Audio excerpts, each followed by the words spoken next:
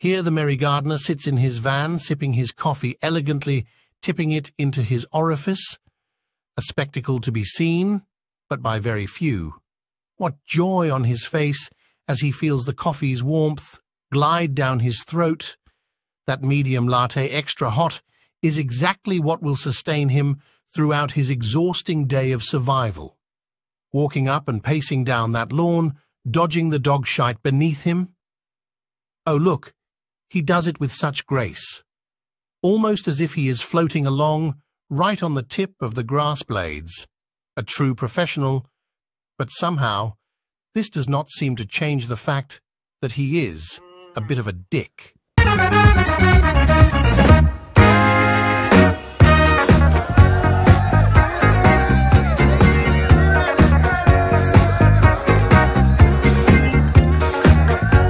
Medium latte, extra hot. I am sick of this idiot.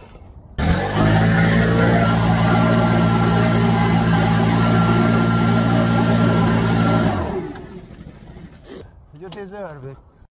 100. Thank you, everyone.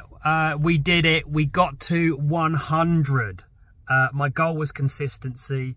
Hopefully a little bit of quality goes up in that time. But that was my main problem with when I started this channel. It was trying to think of something that I could do consistently every morning or every day. Not every day or every once a week. I was just looking for that one thing, and I found it. And it's just been fun along the way. I've really enjoyed myself, and I hope that was a little bit of silly stupidness that you enjoyed. And a little introduction to my friend, gardener Peter. He's from Hungary. His actual name is spelt exactly the same as mine, but the front E, the first E that's got an accent, so you pronounce that E with an A. So it's Peter, which is have to like rewire my brain to say it, because I'm thinking about the word, but I have to say it slightly different to my own name. But we're both gardeners, we're both Peters, so hopefully I'm trying to convince him. He's a little camera shy at the moment, but I'm trying to convince him to do maybe like an interview or like a little duo or something. And that was his first introduction, and we did something a little bit silly. And yeah, he's a great friend. We've known each other quite a while now. We basically met at the petrol pump, and he's crazy. He's way more crazy than me. I like to think so. I know I'm a little bit crazy, but I think he's just takes crazy to a whole new level. But he's a nice guy as well. He's amazing, good friend. We chat, we talk. He's from Hungary, and his last name is Szabó. I'm not sure if I'm pronouncing that right. It's actually spelled S-Z-A-B-O. And in Hungary, interesting fact, they actually say the family name first, and it's Szabó Péter. So there you go.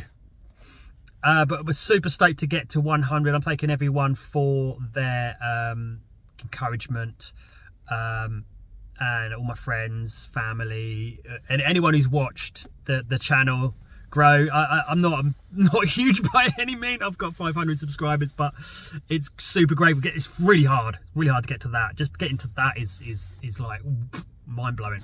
I want to thank my mate Craig as well for just giving me a little nudge. I spoke to him yesterday, my friend Craig, and he was saying, you got to do something special for your 100 episode. And I was so like wrapped up in just like work and things going on at the moment. I completely didn't think that, yeah, that's a really good idea. I was just excited to get to that number. I thought, yeah, maybe I've got to do something special. So I had a little play around, did a little edit last night, and had a little fun this morning. I actually called Peter, Peter. I have to say it like that's how he says it, Peter. I called him last night out of the blue. Bless him. He had no warning, and I said, would you mind doing this for me? Can you spare me like 5-10 minutes in the morning? And he said he's actually the train station's right there, and he's dropping his girlfriend off at the train station at 7 AM in the morning. And I was like, oh mate, that's perfect, that's so perfect, please. And he's like, yeah, of course I will do it for you. What a friend. So super grateful for him. I mate Craig, Taylor for all the messages and encouragement and watching. Mum, Dad, Mum for chatting me, and everyone really. Ollie, Penny, Viana, just loads of people who are just involved. If I've missed anyone, but I'm super happy. Thank you. Good news about the blower. The leaf blower is being fixed under warranty because a thing called a rocker valve fell off and had fallen into the engine, and they told me that is a manufacturer's default and needs a new engine. So I've got to wait for a new engine, but I ain't paying for it. So that's good. And the technician told me that yesterday, which I was really happy about, although I've got to wait for it, which is slightly annoying. At least it's not coming out of my pocket. Anyway, that was it really. I've got to get to work. I'm running super late. Like, subscribe, smash the notification bell, and I'll see you tomorrow.